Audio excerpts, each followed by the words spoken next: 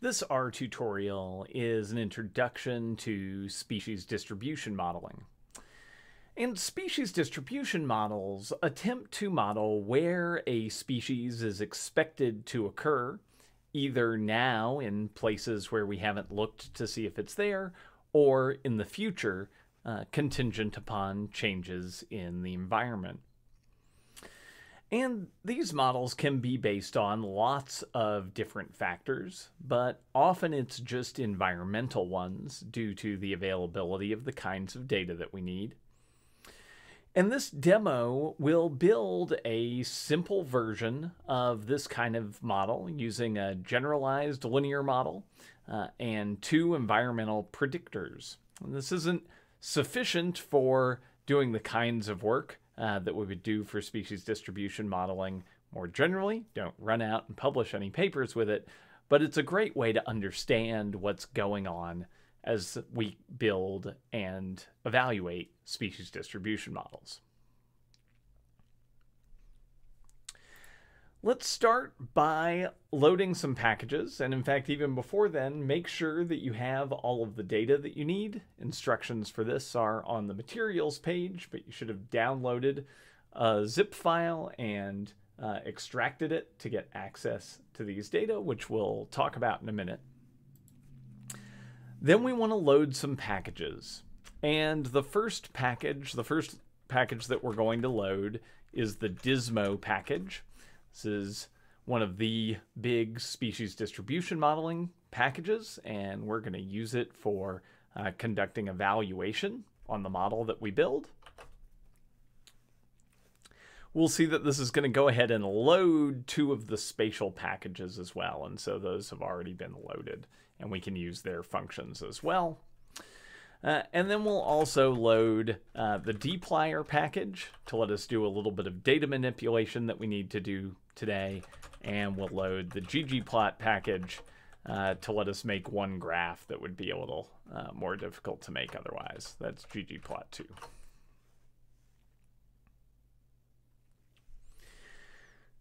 So I mentioned this data over here. We need two kinds of data for building species distribution models. The first is information on where the species that we're interested in occurs.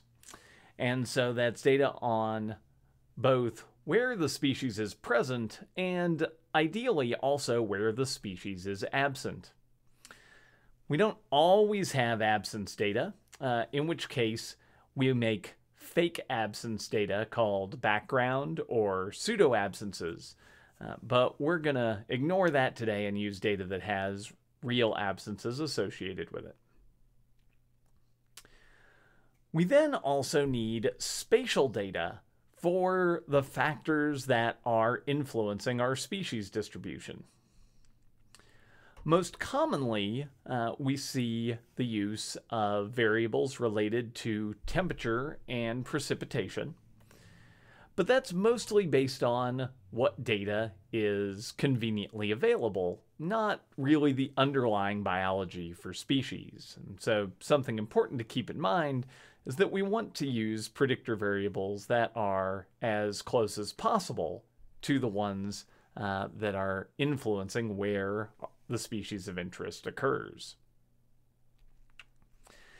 However, that kind of data can be hard to come by because if we're using species distribution models for forecasting, like we are in this class, we need not only the current values of our predictor variables, but also the future values. And so we need forecasts for our predictor variables in order to make forecasts for species distributions. But for many of the variables that we think of as being directly associated with species distributions, we don't have forecasts for those variables in the future. For our data on species presence and absence, we're going to use data from the North American Breeding Bird Survey data set for the hooded warbler. And that's in this hooded warb locations.csv file.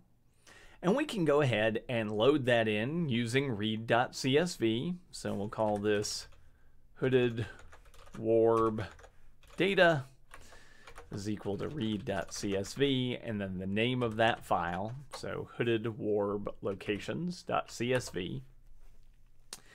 And if we look at this data, we'll see that we have three pieces of information: the longitude and the latitude, which tell us where the survey was conducted to see if this species was there, and then a column called present, which has a 1 in it if the species was present, and a 0 if the species was not present. For the environmental data, we're going to use data on minimum temperature and annual precipitation. And for the current data, the data that's associated with the surveys that we made, that's from the WorldClim dataset. And for the forecast data, that's going to be from the CMIP5 50-year forecast, so for about 50 years into the future from now. And CMIP stands for Coupled Model Intercomparison Project, which is basically the place to go to get these really long-term climate forecasts for the future. Those data are stored in raster data files. One is ENV current for our current data, and the forecasted values are in ENV forecast. We can load those using the stack command from the raster package. Now the raster package has been loaded already by loading Dismo, and we're going to use the stack command because these are actually raster stacks, because they have one layer for minimum temperature and one layer for precipitation. So let's go ahead and load those. And so we'll call this ENV data current, and that's gonna be loaded using the stack function, quotes, and then we just need the name of the GRD file. These two files are tied to one another, and this will load the information from both. And then we'll also load ENV data forecast, again using the stack function, but now the forecast.grd file. And we can take a quick look at what's in these environmental data sets by running plot on ENV data, and we'll look at the current data. Since there are two layers in here, we can pick one to plot by using $ and then the name of that variable. And so we can do $tmin here. And this will give us a raster map that shows that this is a global product. It's got tmin values for all over the world. And that's what we'll use for our temperature data. There's another layer in here called precip.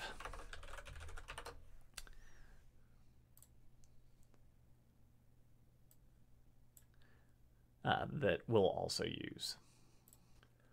The first thing we need to do is combine the data so that we can get out the information about which environments a species occurs in and which environments it doesn't occur in, so we can look at its distribution in environmental space.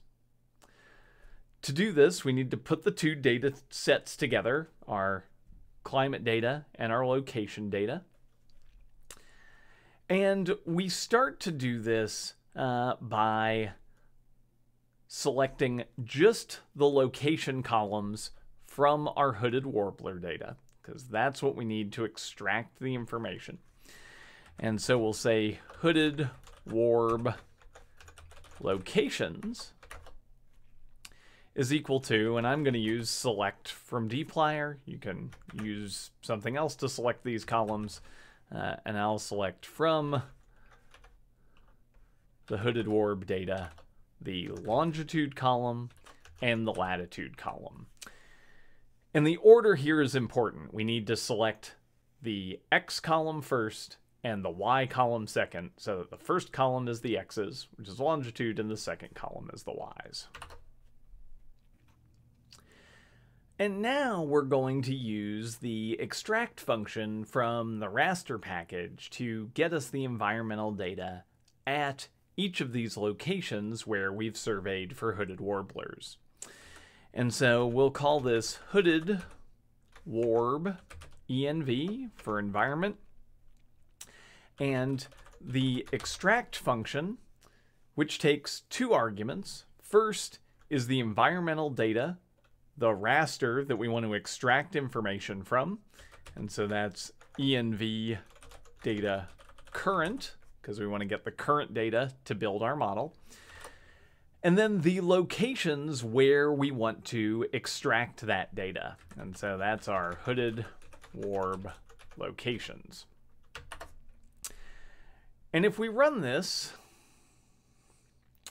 we'll get out a data frame that has the environmental data at each of those locations.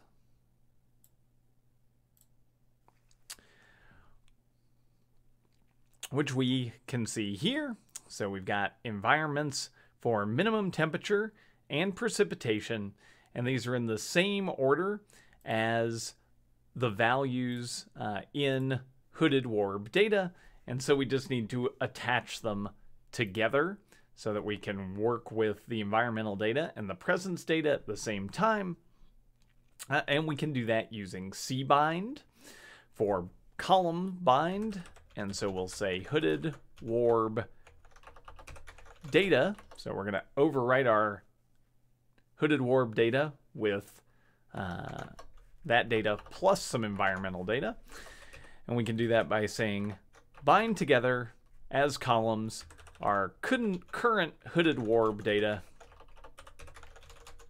and our new hooded warb environmental data. And so now if we look at hooded warb data, we'll see we've got longitude, latitude, information on presence or absence, and then the associated environmental conditions. You'll notice that our temperatures look unrealistic. That's just because they've had their units changed to store them more efficiently in rasters. So if we wanted actual temperatures, we would just divide by 10 here. And we'd have temperatures in degrees C. So now that we've done this, we can get our first look at where our species is located in environmental space. And we're going to do this using ggplot. The first argument is the data we want to plot, and so that's hooded warb data. We then need to set a mapping, which is equal to AES, the aesthetic function. And then on the X, we'll plot one of our environmental variables. We'll say tmin. On Y, we'll plot the other environmental variable, precip. And then we'll color our points based on that present column. So 1 for present, 2 for 0 for absent.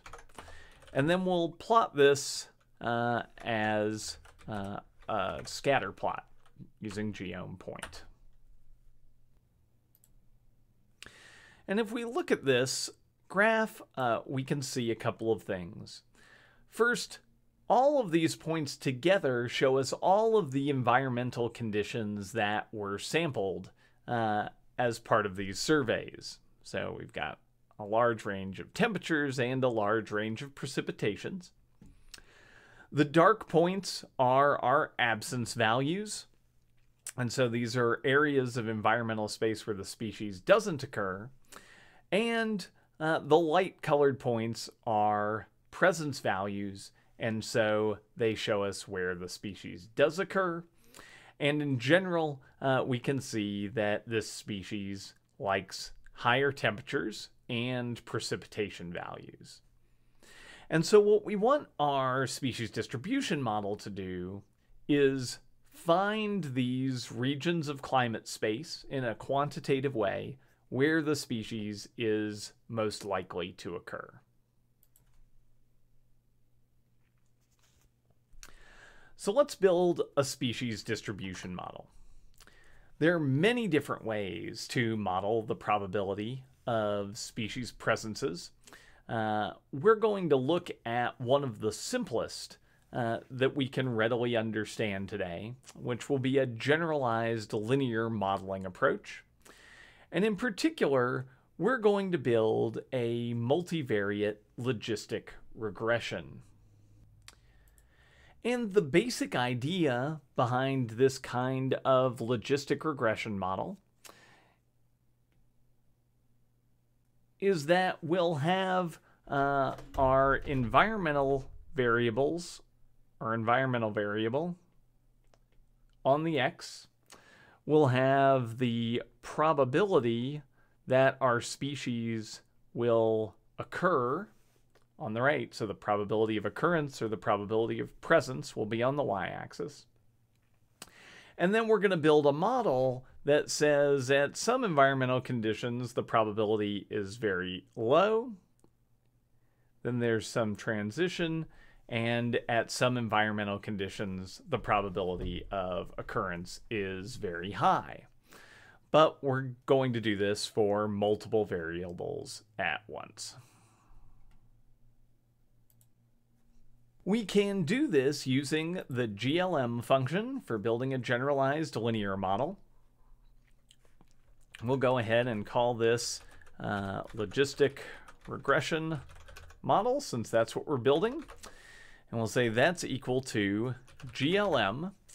And GLM is going to take 3 arguments. The first is the model that's going to be used. And so we want the present variable to be our response.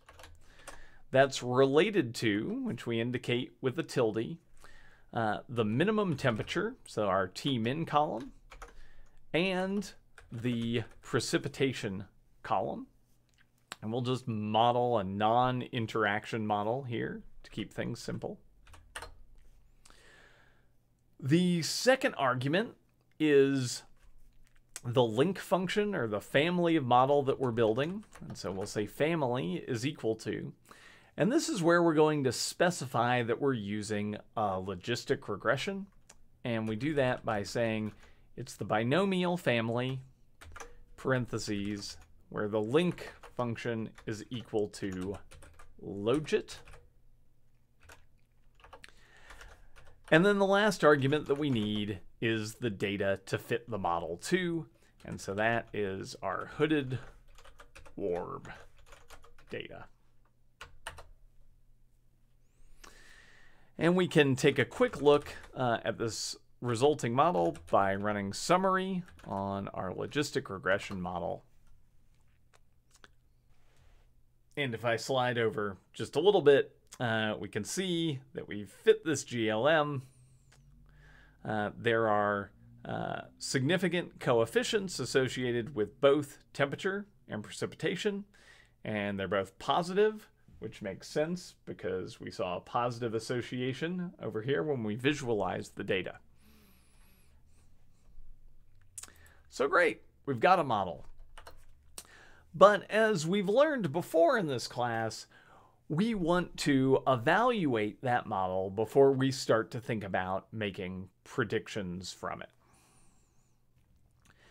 And one of the most common ways to go about evaluating models for these kinds of binary classification problems, so we're trying to do a classification between presence and absence, so we've got 2 categories, it's a binary classification problem, is something called receiver operating characteristic, or ROC curves. So let's look at what a ROC curve is. A ROC curve is a plot showing true positives against false positives.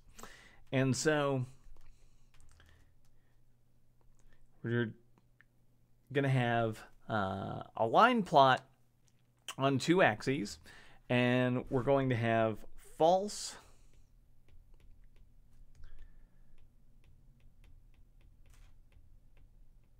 positives on the x-axis. So that's cases where we predict that a species will be present, but it isn't. And then on the y-axis, we'll have true positives.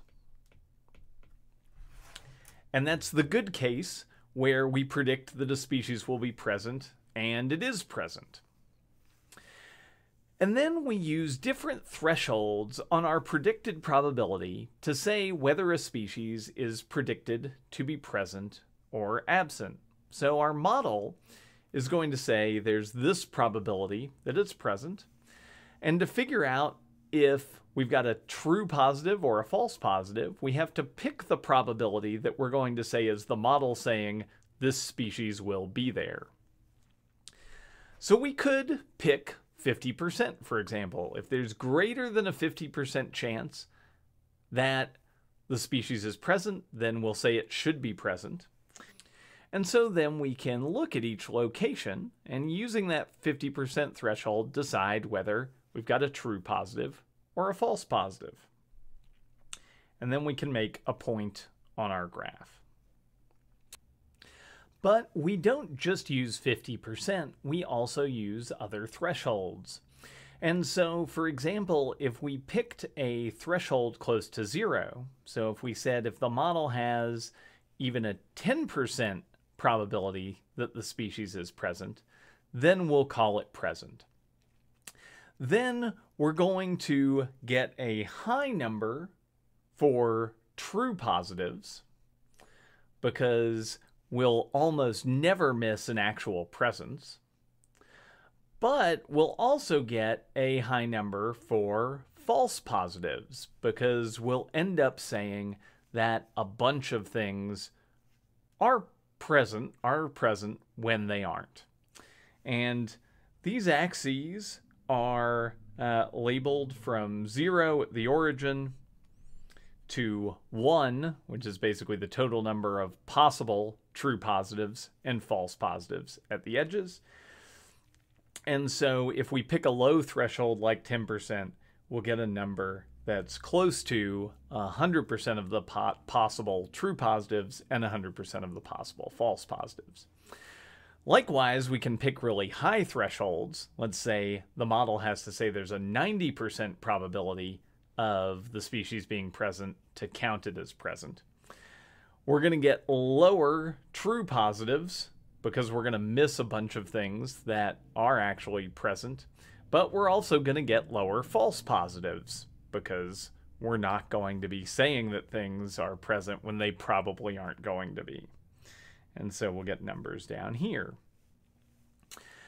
And we can do this for 20 or 100 different thresholds and get a curve out.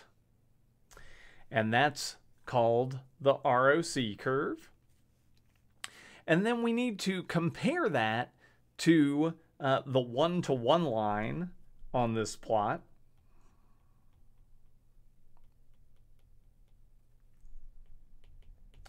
And that one-to-one line is basically what we would get if our model was just randomly guessing as to where our species would occur and where it wouldn't. And so we really want our line to, our curve, our rock curve, to be up above this one-to-one line. Otherwise, we don't have a very good model. So that's the basic idea behind ROC curves. To create our own ROC curve in R, we first need to split the data out between presences and absences. And so let's say presence underscore data is equal to, and I'm going to use dplyr again to filter the data. You can use subset or something else if you want. So I'm going to filter our hooded warb data to only those values where present is equal to 1. And then we'll also get our absence data in the same way by filtering the hooded warb data to the values where present is equal to 0. And once we have our presence and absence data split, we can then use the evaluate function from the Dismo package. And so I'll call the output from this evaluation. And we run the evaluate function, and it takes 3 arguments in this case: the presence data, the absence data, and then the model. And so we'll have presence data, absence data, and then our model, which is this logistic regression model. And this calculates information about model performance, and one of the things it lets us do is plot the ROC curve using an overloaded plot function. And so we can say plot evaluation, comma, and then ROC in quotes.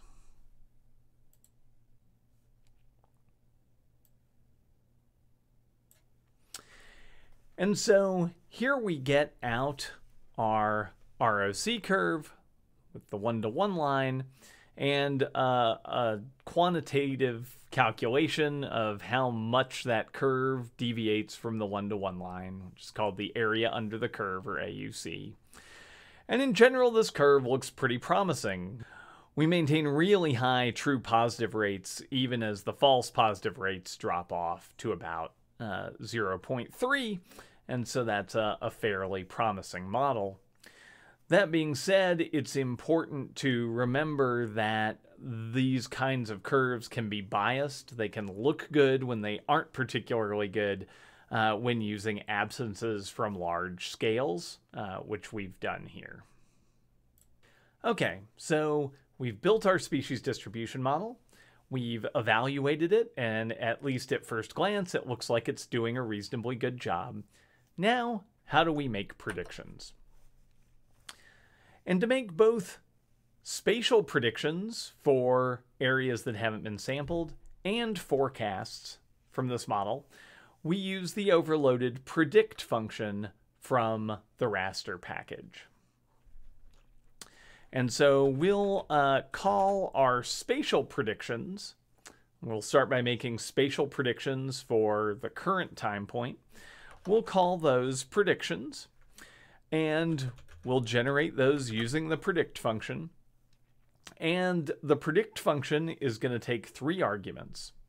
The first is the raster of environmental conditions that we're going to make predictions for. And so that's env data current for us.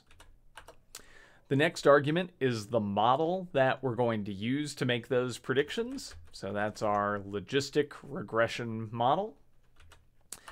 And then we want to add one optional argument here, which is type is equal to response. And that's going to have the information displayed based on our response variable. It'll show us the probabilities, which is what we want to look at. And so then we can go ahead and plot these predictions if we want to. And since we've just actually made predictions at a global scale, we're going to zoom it in to the portion of the United States where this species actually occurs. And so we'll say ext is equal to extent minus 140, minus 50, 25, and 60. And so this is basically just providing a range of longitudes and a range of latitudes to plot.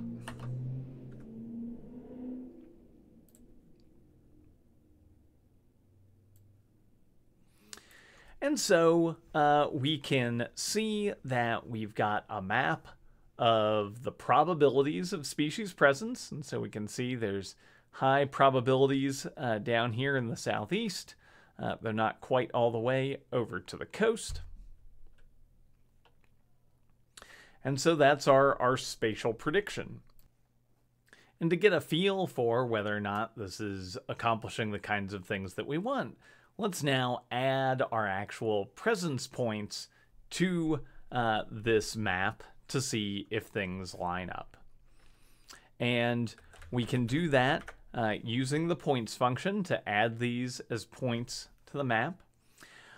We need just the location data, again, in the form of the data frame, because this is working like its spatial object. And so we can take our presence data and then using square brackets and a vector, we'll just get the longitude and the latitude. And we're going to add that. But let's go ahead and set our point type to plus using PCH and our size to 0.5 so that this will all visualize reasonably well. To let us actually see what's going on, in my zoomed in teaching state, I'm going to run X11 down here to give us a new window. I'm actually going to expand it before I do anything else. And then I'm going to run these two lines again.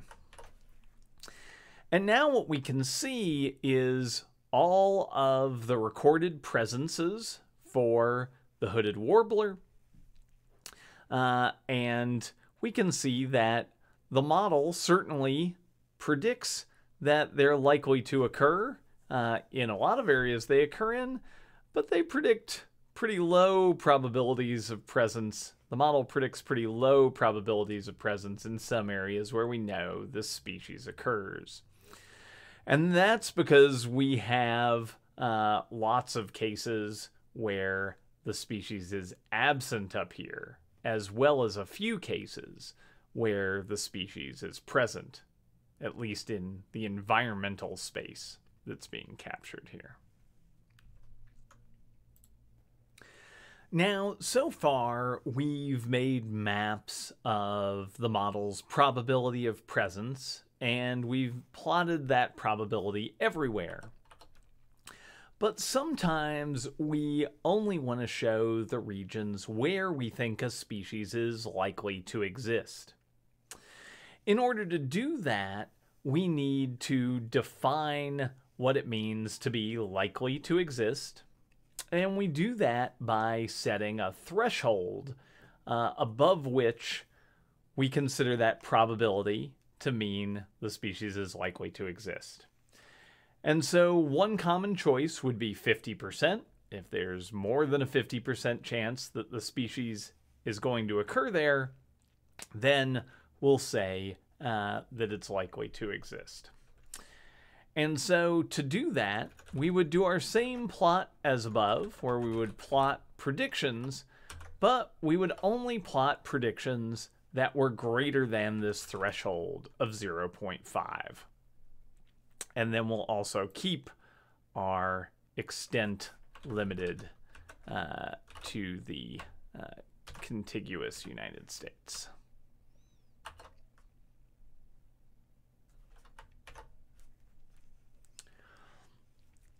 And so now what this will do is it will basically plot the sort of predicted species range, the locations where there is at least a 50% probability that the species will be present. And we can use 50% as our threshold. It makes a lot of logical sense, but remember, it's only one of these many thresholds that we looked at on our ROC curve.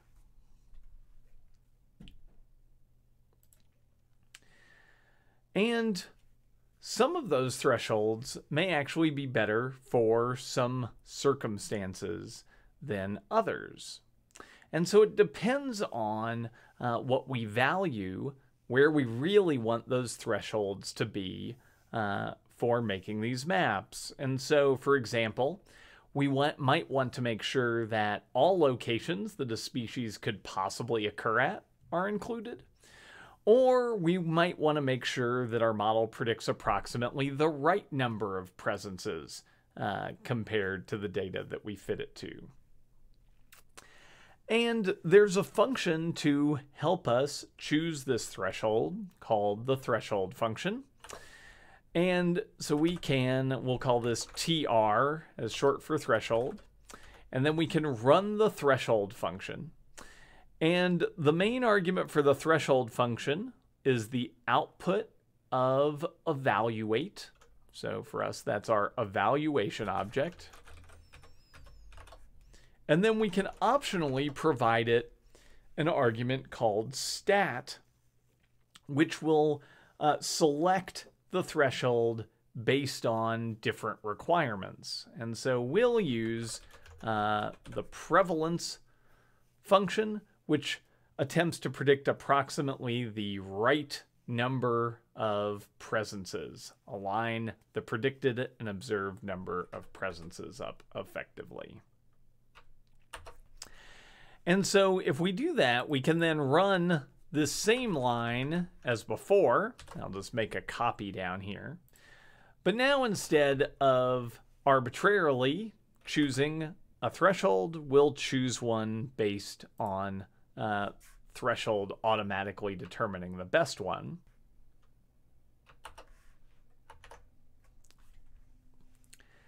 And if we look now, we've got something that looks quite a bit more realistic compared to the actual presences that we saw before. And we can confirm that by, again, adding our presence data points to this graph. And so now we've overextended the western boundary of the range a little bit, but we've more accurately captured the distribution as a whole.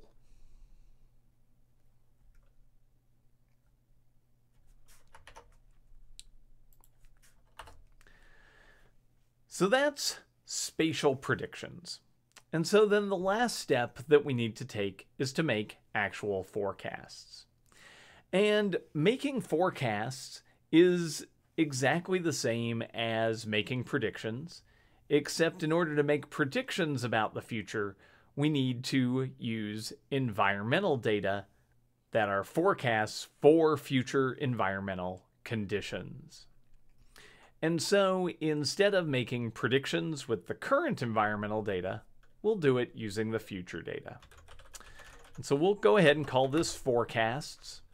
We'll run the predict function again. But now we're going to use env underscore data underscore forecast, because that's our environmental data for 50 years from now. We'll still use our same logistic regression model, because the assumption of this and most species distribution models is that the species response to the environment is the same now as it is in the future. And then we'll keep that type is equal to the word response in quotes. And then we can now plot our forecasts, and we'll keep ext is equal to extent minus 140, minus 50, 25, 60, so that we're still just looking at the area where the data was collected. And so we can see that our map has changed quite a bit. We used to have higher probabilities in this area of the southeast. The higher probabilities have shifted towards the west, and also this pocket that's actually shifted over to the east.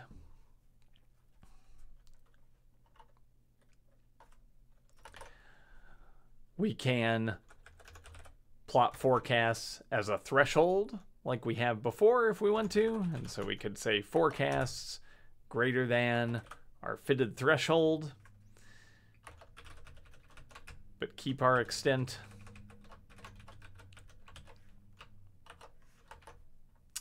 And so we could get the same kind of where is it expected to occur. And we've got the same fairly large range, but it has contracted here in the northeast, and now we've got this gap in the southeast.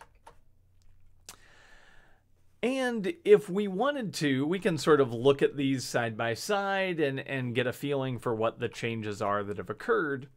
But we could also look at the predicted changes in probabilities over the next 50 years. And we could do that by plotting our forecasted probabilities, which are in forecasts, minus our current probabilities, which are in predictions. And then keeping our same extent. And so now we can see where we have positive and negative changes. In general, in this dense area of the range from before, we have decreases in the probability that the species will occur there. That makes sense. The environment is predicted to change, and so where it was good before will generally get less good than it has been in the past.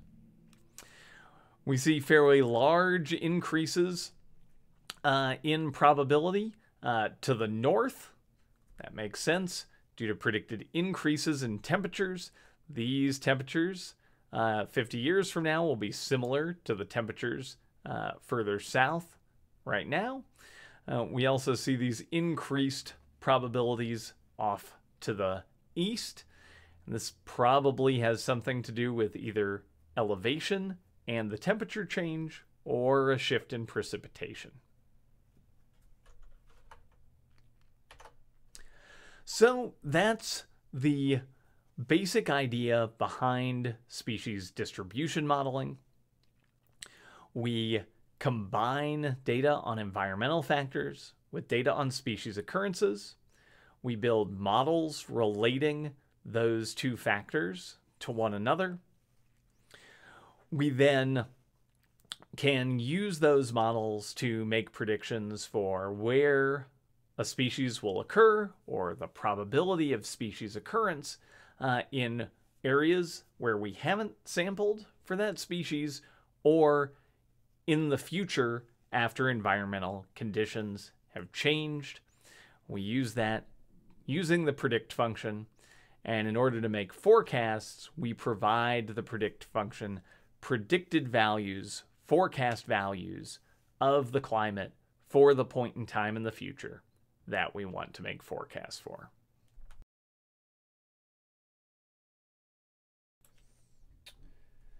All right, hopefully recording is working.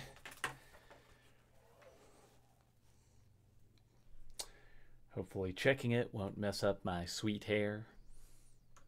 Thanks to my stylist. I owe you everything. And so let's go ahead and... Are we okay? We're okay. Just a little lag. La la la. La la la la la la la la. Okay, it's probably fine.